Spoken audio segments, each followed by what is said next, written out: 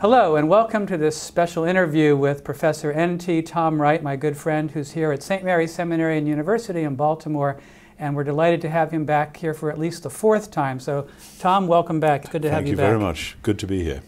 I'm Michael Gorman. I teach here at St. Mary's Seminary and University in Baltimore, which is the oldest Catholic seminary in the United States and the only one in the world with an ecumenical institute of theology. Over the last 13 years, we've had Professor Wright here on a number of occasions to give lectures and to receive an honorary doctorate, so we're so glad that he could be back to discuss this brand new book with us today. In many ways, this book is the culmination of years of writing and thinking about Paul that Professor Wright has done. But like many of you, perhaps, you've read shorter works by him or perhaps heard him in public giving one of his very stimulating lectures. And I've been privileged over the years to hear him many times and to read almost everything that he's written. And I'm glad to be able to have said already that I've read this book. So as we get into the interview today, what I'd like to say to begin is that what many of you know is that he is now teaching as research professor of New Testament and Early Christianity in St. Andrews University in Scotland. He's been there since 2010. And of course, he's written many books and given hundreds, if not thousands, of lectures over the years. And is a spellbinding lecturer, a riveting and engaging writer, and someone who I think has really made an impact on almost every aspect of Christian faith in his years of work and ministry. So, Paul and the Faithfulness of God is volume 4 in Professor Wright's series, Christian Origins and the Question of God, all published by Fortress Press here in the U.S. and by SPCK in Great Britain. Now, here's part of my endorsement of this important book from the back cover.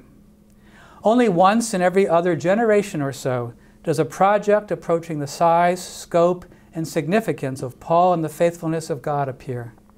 Paul's worldview, controlling stories, and theology spring to life through Tom Wright's brilliant scholarship and spirited writing.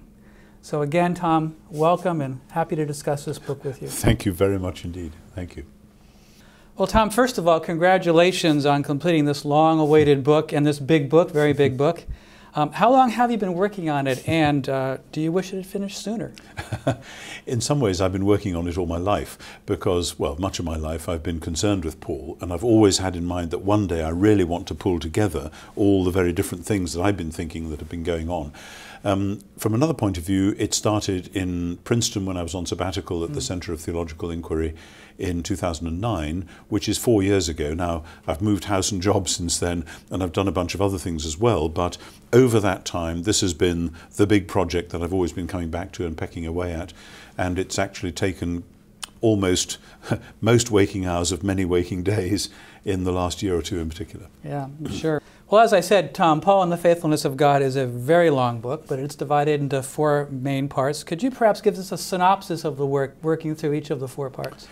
Yes, I realized early on that with all the different things I wanted to cover, there was a danger of presenting the reader with just one topic after another and lots of them in a sequence, which could be huge to chew through.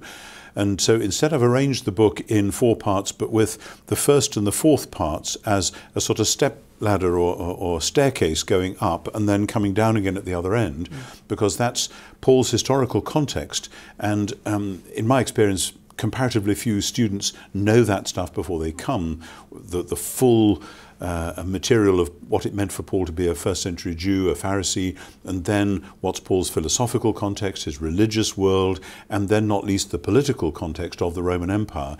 And there's been a lot of stuff written about those, but it hasn't always, I think, got it quite shaped properly. And so I wanted to do that first. So that gets you up the ladder to a sort of plateau, and then the 2 middle sections are Paul's worldview and Paul's theology. I'll say more about that in just a second. And then the 4th part, we come back down the ladder again.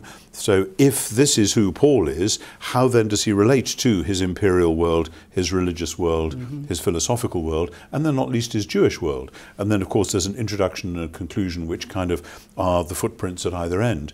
But in the middle, I decided, on the basis of what I'd written in the previous volumes in the series, that I really wanted to look at Paul's worldview before I looked at his theology, because the question of, and you know, a worldview is the spectacles that you wear. It's not what you look at, it's what you look through. And I was asking myself, what are the symbols that Paul just assumes with the problem then that his hearers don't assume it. So he has to be continually saying, this is how I see the world, I want you to see it too. So I'm looking in part 2 at the symbols, at the characteristic praxis, not least at the stories, which he assumes, which he takes for granted, and which again modern readers often don't take for granted, don't even know that they're there. So that's part 2, to see the worldview, and at the heart of the worldview is Paul's concern for the unity and the holiness of the church. And often in Pauline theologies, these are away at the back somewhere. You get all the other topics, but then finally you get a bit about the church and ethics and so on. And I've said, actually, no, for Paul, these are really central issues for him. So if, however, the church is to be united and holy, how is that going to happen, since it doesn't have the symbols of Judaism, circumcision and the food laws, the Sabbaths, etc., to keep it on track? Right. And so the central thesis of the book is that for Paul, theological reflection on God, on God's people, on God's promises and purposes is the thing which holds the worldview in place. So then Paul's theology, I've argued, is his redefinition via Jesus the Messiah and the Spirit of the central Jewish topics of monotheism, who is God, election, who are God's people, and eschatology, what is God's future. So the theology is needed by the worldview if it's to stay in place. So Paul actually launches this project of what we now call Christian theology with this big picture of the faithfulness of God, hence the book's title. So what I'm trying to do is put Paul in his historical context, and in that complex historical context to see why the theology means what it means. Could you say a little bit more about this idea of mindset? Because I don't know that people use that term every day. What do you mean by that, looking through? Yes. It is tricky, but in every culture there are things that we just take for granted and that you don't talk about every day, and you only know when you've hit. And the way I use worldview and mindset is that worldview is something which a whole society or group of people have, and they share in common, and they don't ever raise questions about, because it's just who they are. Every family has its own micro worldview, as it were. Every college, every city, certainly every culture, and maybe every church. But then a mindset is the individual version of that, the individual variation on that. But the point is, these are the things that you take for granted and that you don't ask questions about. So that, for instance, Saul of Tarsus, growing up, took for granted that there was one God, that the Torah was the revealed will of this one God, and that God would soon act dramatically to rescue his people from all the wicked things that had happened to them. And Saul of Tarsus just took that for granted and was going about his work of implementing it and living it out. And it was only when he met Jesus on the road to Damascus that he realized that this was both simultaneously fulfilled and shattered. And at that point, it's like somebody who drops their spectacles and accidentally, or somebody else treads on them. How are you going to see, even to pick them up, if the things that you normally look through have been broken? And so what happens in Paul's Damascus Road experience is he learns through the gospel to see the world differently, to make different assumptions.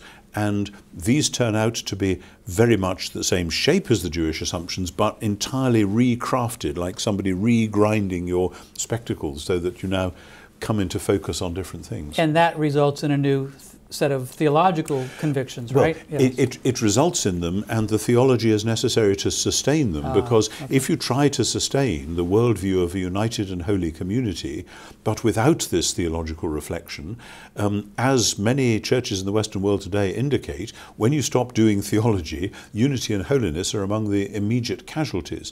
But for Paul, theology is not simply a head trip, not just organizing a bunch of categories into a kind of convenient and happy pattern.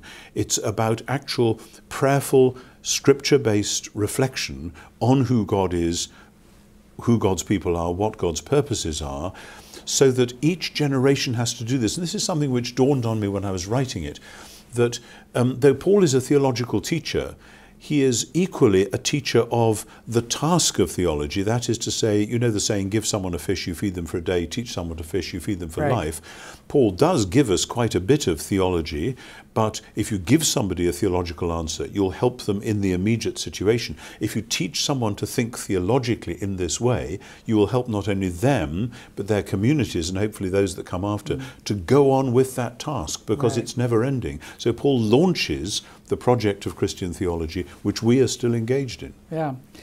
In the book, the central thesis, at least I think, is that Paul is reworking three central Jewish motifs that you just mentioned a minute ago. Monotheism, election, and eschatology, as you say, in light of the crucified and risen Messiah and in light of the Spirit. Can you tell us a little bit about how you came to those three topics and how Paul does rework them in light of Jesus and the Spirit? Yes, my own journey to that point was long and slow because, as you know, in the discipline of Pauline studies, people have often said, well, Jesus more or less takes the place in Paul's theology that was formerly occupied by the law or something like that. And then that doesn't quite work, so people say, well, maybe it's the Spirit that takes that place. And I used to wrestle with these and try them out and read a passage like Romans 8 or Galatians 3 and 4 and see, does it work if we say instead of law, Jesus? And those rather simple things don't really work, and I was pushed back and back, both about the law to the larger categories of who are God's people that are shaped by the law, and particularly to who is this God who gave the law. And I began to realize, and then to try it out as a thought experiment really, that it looks as though in certain passages Paul has taken some of the most dramatic monotheistic statements in the Old Testament, Deuteronomy 6, the Shema, Isaiah 45, I alone am God, etc., and he's actually reworked those around Jesus. Right. And he's also, and this I came to quite late in the writing of the book, he's also taken the great narrative of what God does for his people, rescuing them from Egypt, leading them to the promised land. But the one who, in Paul's theology, leads the rescued people to their inheritance is the Spirit. So you find Paul using language which in his Bible was about the one God, and Jesus is enfolded in it as the one through whom all this happens, and the Spirit is folded into it as the one who now leads the people, like the pillar of cloud and fire in the wilderness did. So that I began then to think, wow, maybe this is going on all through, and I started to run that same model through the question of who are the people of God, and all sorts of things came up in three dimensions as I did it. And then from there it was quite easy to do it, in a sense, with eschatology as well.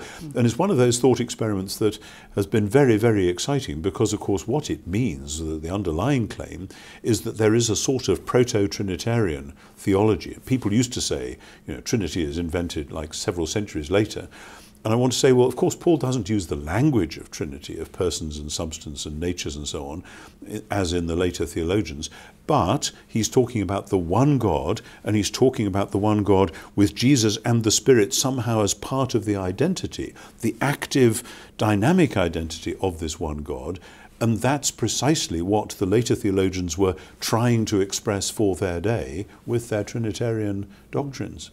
So it's fair to say then that both the Church and the Spirit take a greater place in this book than perhaps in some of your earlier work? Is that yes? I think that's probably right. I think the Paul's idea of, or belief in the people of God, the Church as the people of God, has always been there. I mean, my doctoral dissertation was if I think it was called The Messiah and the People of God, and the whole point was about the Messiah in Paul representing his people, so that what is true of him is true of them. So I've always had that sense of the corporate identity of the people of God, but I think I've worked it out much more fully now than I ever had before, and likewise the Spirit, and particularly in the chapter on justification, and I know this has already surprised one or two readers, that when I'm talking about election, i.e. who are God's people and why are they God's people and what are they for, the doctrine of justification I have seen not as belonging with the redefinition of election on the basis of the Messiah, that's the foundation, but more specifically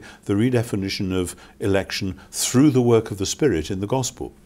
So that by locating justification in relation to both Messiah and Spirit, I think I've enabled quite a lot of Paul's language, not least in Galatians, actually to do the job that Paul was trying to get it to do, whereas often by omitting the Spirit from discussions of justification, people, I think, have often tried to put the jigsaw together with a few too few pieces, and then you result in squashing bits of the jigsaw into a shape that Paul doesn't quite agree with. Well, as you know, I'll be very happy that justification and the Spirit are brought together, so I'm happy to hear that, of course. That subject, however, of justification is one that for many hearers and perhaps people even today are wondering, well, what does Professor Wright say in this new book about justification that's either a development from previous things or saying the same thing? And are you going to be in more trouble for your doctrine of justification as we move forward? I suspect I'm already in trouble because there are some people who will never be satisfied, and it's still obviously a very hot topic and very controversial.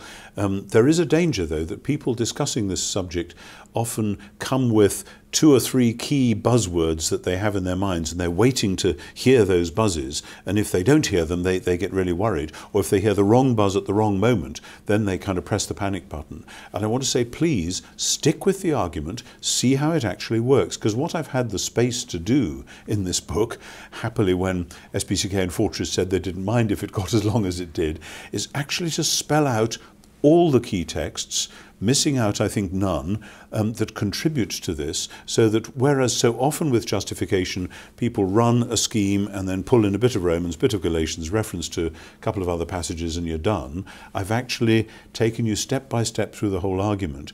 And I think the key thing then is in the framing, that justification falls within Paul's sense of the redefinition of the people of God through the gospel of Jesus the Messiah. Now, saying it like that may sound quite uncontroversial, but actually the way that structurally that shapes it means that the first thing to say is what God has done in the death and resurrection of the Messiah is the foundation, and that ought at once to put any stop to any suggestion or accusation that I'm thinking that God does a bit of our justification, then we do the rest later on, as it were, because it's quite clear that the Messiah himself and his death and resurrection are the foundation of the whole thing. But then how does this get applied? That's where the Spirit comes in for Paul, operative through the gospel, so that no one can say Jesus is Lord, he says, except by the Holy Spirit. So that the result of that is that when somebody confesses that Jesus is Lord, believes in their heart that God raised him from the dead, that's in Romans 10, as you know, then Paul says, that's it, that's the work of the Spirit, this is the sign of the new covenant, and it's this faith or faithfulness, this pistis, which mirrors then the faithfulness of the Messiah. That's why faith is the badge of membership, because it's the thing which Jesus did in going to the cross, so that the whole thing fits together very tightly without, I think, any cause for anyone from actually any theological tradition to have any real grumbles with the way the whole picture now works. We'll have to see how that plays out. We will. I'm sure you'll be the Yes. first to know. Yes. So I guess related to this, you've been talking about Christ and the effect of Jesus' death and resurrection on Paul's theology. But one of the interesting things about this book is your strong emphasis on Christ not being Jesus' last name, on Christos being consistently translated as Messiah. Can you say something about that and why that's important for you? It's a funny thing. I remember this goes way back to my early research on Paul. I have vivid memories of sometimes wrestling at length with this, and it started with a puzzle about how Romans 1, 3 and 4 go with Romans 1, 16 and 17. And simply as a reader of that text, I found commentator after commentator saying, well, Romans 1, 3 and 4, that's the Son of God who's descended from the seed of David according to the flesh and designated Son of God in power according to the resurrection of the dead, Jesus Christ our Lord. People have said, well, that's a confession of faith, which Paul quotes up front just as a sort of flag to wave, hey guys, I'm on track with that stuff, and then he ignores it, because then the theme of the letter, people have said, is 1, 16 and 17. Right. The gospel is the power of God unto salvation for all who believe, because the righteous shall live by faith, or however you're going to translate that. And I, looking at that, I've said to myself from way back, actually no, it's the gospel that is the power of God unto salvation, but the gospel isn't, here's how you get saved. The gospel is the announcement of Jesus. And so the priority of the announcement of Jesus over the what does this mean for me thing, or the fact that God's righteousness is revealed in that gospel, has remained important for me because, of course, in Romans 1, 3 and 4, the flesh-spirit contrast, Jesus as descended from David and now is raised from the dead, all that, I think, comes up again in Romans 5 to 8, and then in Romans 15, when he sums up the argument of the entire letter. And the more I reflected on this, and this is going way back, but I've now actually spelt it out more fully than I've ever done before, the more I came to the conclusion that the great Western tradition, which has said, no, Christos is a proper name for Paul, has simply missed the point, and that missing that point means that the entire, again, jigsaw of how the rest of Paul fits together doesn't work, because that is a crucial bit in the middle. And of course it's very odd, because we think that Paul was written quite early, Paul's letters in the 50s, and that the Gospels were written later, but the Gospels are all emphatic that Jesus is Israel's Messiah. And at the end of the century, there are those blood relatives of Jesus, probably nephews, who are hauled up before the Emperor Domitian on the charge of being part of a royal family. So the idea of Jesus as Israel's Messiah certainly didn't die out. It'd be very odd if this deeply Jewish person we call Paul, who uses the word Christos more than anyone else does, actually didn't know what it meant and wasn't making that load-bearing in his theology. So for me, that is a vital element, but it's just normally missed entirely. One other thing on that. I think one of the reasons why that's been missed is that a lot of people have said, well, Paul is teaching spirituality and salvation. That's got nothing to do with politics. Messiah is a Jewish political title. Therefore, of course, Paul pushes that to one side. And I want to say, actually, we are rediscovering today the multiple political significance of Paul's gospel. And I think he's saying Israel's Messiah is the world's true Lord. Psalm 72, Psalm 2, which is very important for him, Psalm 8, Psalm 110, all these are important. These are the Messiahship of Jesus confronting the lordship of Caesar. Well, that's a great segue into my next question, which is, once again, you have brought up a controversial subject, which is the relationship between Paul and empire, which you've written on before. Is there something else you'd like to say about that, about what's new in this book, or how you've nuanced maybe what you've done in the past? Yes, I think in the past, and this is a topic which has only really come up in contemporary scholarship in the last 20 years or so, and as with any new topic, like a child with a new toy, we all kind of, or many of us, grabbed it and were really very excited, and no doubt overstated it. And I'm quite happy to say that I probably have overstated it or oversimplified it in some of the essays I've written in the past, which were exploratory. That's how scholarship works. You try a bit out, you go this way, it doesn't quite work, let's come back to it again. So I've come back, kind of regrouped, taken another run at it in this book, and I've done two things. First, I've set out much more fully than I have ever before, and I think that any New Testament scholar ever has before, how the imperial ideology of Paul's world actually worked, going round city by city and seeing how the imperial cults were located and what they meant in Galatia and Thessalonica, etc., etc. So that then in chapter 12 of the book, when I come back after the theology and say, where does Paul belong in this world, I'm able, I hope, in a much more nuanced fashion, not just to say, well, therefore Paul says, too bad for Caesar, as it were, because it's not quite that easy. And one of the things I've realized in all the debates is that just as we've had to learn that the 16th century ways of asking the question are not the best ways of getting at what Paul meant by salvation, so the 18th century to the present Western ways of asking about politics with our left-right spectrums simply isn't the best way of getting at first century Jewish views of power and empire and so on, let alone Paul's. And so I've tried to be explicit about moving away from our easy antitheses. Oh, Paul is against empire, therefore he's a good left-winger just like us or whatever. No, that just doesn't work any more than the old perspective on justification works. For the same reason, it's anachronistic. Rather, we have to think into first century visions of power, first century Jewish visions of power, and then see how Paul deconstructs those around the gospel of Jesus and then reconstructs an idea of Jesus as the world's true Lord with a total new definition of power at the center of that.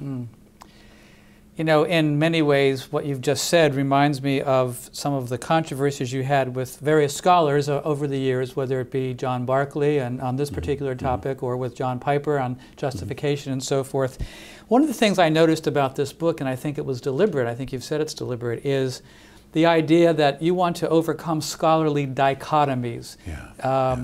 And maybe you could talk a little bit about that. What are you trying to bring together here that maybe other people would say have to be antithetical or contrary? Yes, this is something that students particularly find very difficult to get hold of, because there are several different controversies that have gone on about Paul, and they're not variations on the same controversy. So the so-called new perspective versus old perspective, which is about justification and salvation and the place of the law, and was Judaism a religion of works or a religion of grace, and all that, that goes on one line, as it were. And then there's a different one, which is very big at the moment, about apocalyptic and salvation history, or covenant, where you've got people saying, on the one hand, Paul is simply seeing the history of Israel leading up to this great climax, and other people saying, no, Paul sees the Christ event as smashing history into little bits and creating something totally different in its place.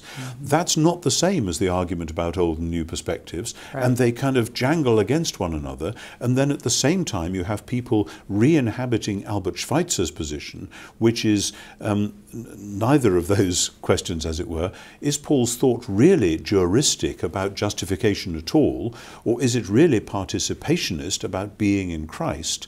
And recently we've had Douglas Campbell's enormous book basically saying it's about being in Christ and from a particular angle, and the juristic stuff has to be played right down. And then in your own work, of course, the question of how does transformation, how does theosis or Christosis, being conformed to the image of God, how does that sit with all these? And it's only when we map all of these out and see that they're different kinds of questions, can we then start to effect what I think we have to do, which is a reconciliation. Take the apocalyptic one. One of my graduate students said not long ago, and I think it's exactly right, that for Paul, God has acted shockingly, strikingly, dramatically, unexpectedly, as he always said he would. And that gets the sense of sudden inbreaking, but then the sense of retrospective realization, this was what the promises to Abraham always envisaged. This is what Isaiah always envisaged. And we just hadn't seen it before. So the unexpected fulfillment of promise is what you're saying. Exactly. Is what brings those two together. Exactly. Yeah. And likewise with old and new perspective. Part of the problem there is that Ed Sanders' work was explicitly a comparison of patterns of religion, and the religious question is important, but it doesn't catch all the theology and all the other things that are going on. And when we put it in a larger framework, so there and all these things, I hope this book is about reconciliation, because, and that was just kind of a nice thing to work on, because one of the central arguments of the book is that Paul's theology is all about reconciliation. The book begins with the slave 70 and the free. pages on Philemon and reconciliation, which I think will surprise a lot of people, but very rewarding reading. Good. I enjoyed writing that. Well, I think, maybe one last question for you, and I guess I'd like to know personally, and maybe others would as well, from your point of view, what are some of the major contributions of your book for us who understand Paul, not simply as a first century Jewish Christian, but as the voice of God speaking to us, as Scripture, in other words? What is it about Paul that we as Christians need to pay specific and special attention to today? Yeah, I suppose preachers tend to go for 3 points. Let me just quickly make three. I think the first thing is this great emphasis on the fact that something has happened in history, the history of Jesus, his death and resurrection, which has generated a new world, which is the world that God, the Creator, always promised, but that this new world has begun, has been launched, and we are now walking around in it trying to find our way and see what that might mean for us. So for Paul, it's always about the unique event, the once-off, the ephapax, once and only once. The death of Jesus only happens once, and now as a result there is a new world and we're invited to share in it. That's perhaps the first thing. The second thing, I think, going back, is this business of the unity and holiness of the church. Somebody asked me the other day, if Paul could come back today, what would he say looking around? And I said emphatically, the first and most important thing he would be horrified by is not just that Christians in the 21st century are disunited, but that we don't care. It's not a bother to us. We do our own thing and we wave at each other from a distance. And he would say, how can you do that? Romans 14 is all about getting together across differerences so that, Romans 15, you may with one heart and voice glorify God. Well, that stirs my ecumenical heart, I have to say. Well, of course, good, good.